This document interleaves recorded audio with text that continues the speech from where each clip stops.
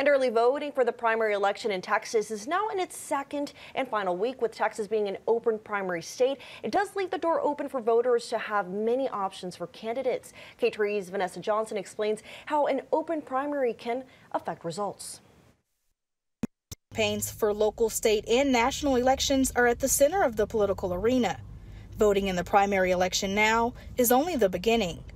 In the general election, the people that win in the primary and the runoff, then those are on the ballot against the candidates from the other parties. Texas is an open primary state, meaning when you register to vote, you are not required to choose a political party.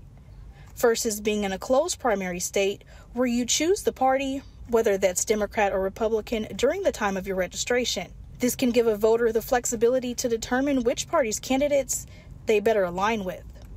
Well, to the party, it selects the best candidate out of many. And to the candidates, if they're going to have a message in the general election, it's better to hone that message in the primary, and competition is good. And while officials root for their party, they are just encouraging people to participate to help determine the ballot for the general election.